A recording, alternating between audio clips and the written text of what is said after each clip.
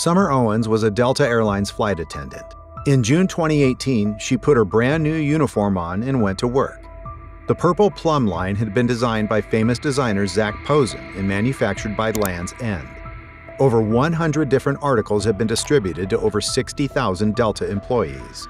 Almost as soon as Summer put it on, she noticed issues: redness and swelling of the skin, and the apron left purple residue on the back of her neck. She wasn't alone.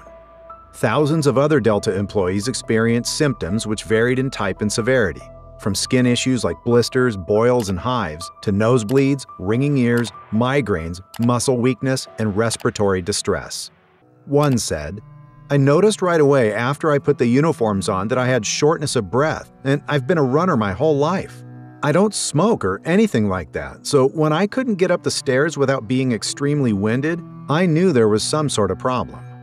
Many of the employees weren't immediately sure what was wrong. Some went to doctors and were instructed to bring EpiPens to work as a precaution. But it wasn't long before the uniforms were identified as the problem. You see, several other airlines had suffered similar cases. It had started with Alaskan Airlines back in 2011. Their employees were issued new uniforms manufactured by the corporation Twin Hill, resulting in skin and eye issues, headaches, fatigue, hair loss, breathing problems, and symptoms of thyroid dysfunction. One flight attendant, whose name was withheld for privacy, had facial rashes so bad they swelled and crusted her eyes with pus. Later, she was diagnosed with 3 autoimmune diseases. When the employees filed a class action lawsuit against Twin Hill, Alaskan recalled the uniforms. Lab testing revealed various toxic heavy metals, carcinogenic dispersion dyes banned in the EU, biocides, and tributyl phosphate, a known endocrine disruptor. However, none of these chemicals could be proven as the cause of the injuries, and in 2016, Twin Hill won the lawsuit. That same year, they also delivered new uniforms to American Airlines. The Allied Pilots Association had asked American not to select Twin Hill as the manufacturer due to their issues with Alaskan and similar reports from UPS and NetJet workers, but they were ignored. The same health problems started immediately: rashes, open sores, vomiting, migraines, breathing distress, hair loss, and endocrine issues. According to a report by the National Institute for Occupational Safety and Health, there had been 0 skin disorder complaints in the company's OSHA logs the previous year. After the new uniforms, thousands of complaints were filed with the airline, 500 within the first week. So in 2017, American Airlines employees entered their own lawsuit against Twin Hill. The difference between them and the Alaskan employees was a matter of luck. A research group from Harvard University's T.H. Chan School of Public Health happened to have been conducting a study on the Alaskan Airlines employees between 2011 and 2015, before, during, and after use of the Twin Hill uniforms. They found direct correlations between the time period during which the uniforms were in use and adverse health effects. 4 American Airlines plaintiffs have already won over $1 million from Twin Hill, and there are hundreds of cases still to be tried. Next, it happened with Southwest Airlines, whose employees were issued uniforms manufactured by Cintas. These uniforms were called EcoWear and advertised as 100% recycled polyester produced entirely from post-consumer waste. They have tested positive for benzyl alcohol, formaldehyde, and heavy metals, including chromium, arsenic, mercury, and lead, among other toxins. Symptoms were similar to those of the other cases and included cancer. So when Summer Owens reported her issues to Delta, she was eventually allowed to purchase her own off-the-rack uniform. But she still experienced symptoms when in the sky with her uniformed co-workers. Then, Delta started pressuring her to wear a gray version of the uniform, also from Land's End. When she capitulated, her symptoms erupted tenfold.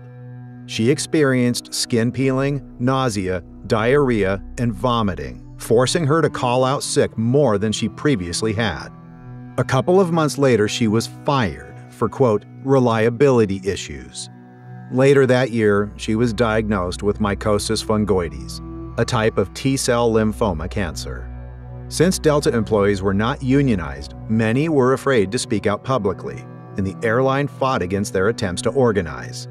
Dr. Irina Mordkovich of the Harvard Health Group said Delta refused to allow them to come in and study the problem. In 2019, Delta employees filed a lawsuit against Land's End.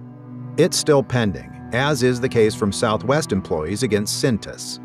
Most of the airlines mentioned now offer uniforms certified by Okotex, a private testing entity. So what was wrong with all these uniforms? Well, seemingly everything and nothing at the same time. On the one hand, the uniforms were water and stain repellent, anti-wrinkle, antifungal, and anti-odor. In other words, they were given some of the newest and strongest chemical treatments on the market. Testing revealed an enormous range of toxins. On the other hand, it didn't point to one as a smoking gun. Most of the toxins were found in concentrations too low to be expected to cause the reported symptoms. One problem is that the testing is severely limited. Researchers have to choose specific chemicals to test for, so there was never a full picture. When Intertek tested the American Airlines uniforms, they reported, quote, unknown chemicals, which they said probably included volatile organic compounds. Manufacturers are constantly trying to distinguish themselves by coming up with new chemical treatments for clothes. It's similar to drug testing in sports. Those developing and applying the drugs will always be ahead of the testers. The other issue is that testing does not take into account chemical combinations. So while individual toxins may be present in quote-unquote safe amounts, their added or combined effects are disregarded or completely unknown. The number of combinations that would have to be analyzed to thoroughly account for even one piece of something like an airline uniform could be astronomical. The other obvious factor is that flight attendants are a special group. They experience a particular range of physiological stresses, like recycled air, engine exhaust, and disrupted circadian rhythms. Research has shown they have higher cancer incidence than the general population. Plus, they practically live wearing their uniforms in a closed environment. So they should be expected to show symptoms before other groups. It's an example of why, in order to determine chemical safety, occupational exposure is so often studied. Members of other uniform jobs, like TSA and UPS, have also reported issues. So, is there a mystery chemical or chemical combination being manufactured into these uniforms? Or are uniformed workers, like flight attendants, simply the perfect guinea pigs for high doses of chemicals also sold to the general public?